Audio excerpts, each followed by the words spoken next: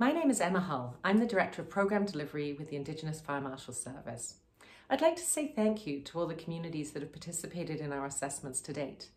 And then I know there's a lot of communities out there who want to do home safety assessments but have concerns around COVID.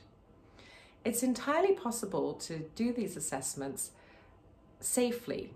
You can go into homes if the occupants are comfortable using appropriate PPE and physical distancing measures. But also you can use technology, either by video or by telephone, and have the occupant walk around the house and either show you or describe to you the various items on the checklist. And that way you can still gather this useful information while respecting the needs of the occupant. We have a number of training courses that are starting on February the 9th. And it's a series of 90-minute interactive workshops that look at the fundamentals of fire and life safety and emergency management.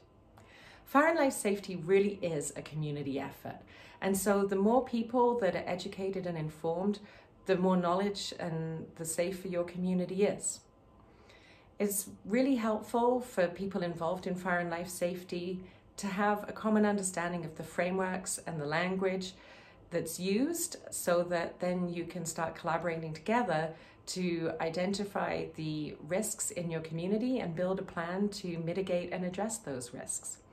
Please visit our website and go to the events page, and you can see all the different events that we have and sign up and join us for these free and educational sessions. Thank you so much. Stay safe.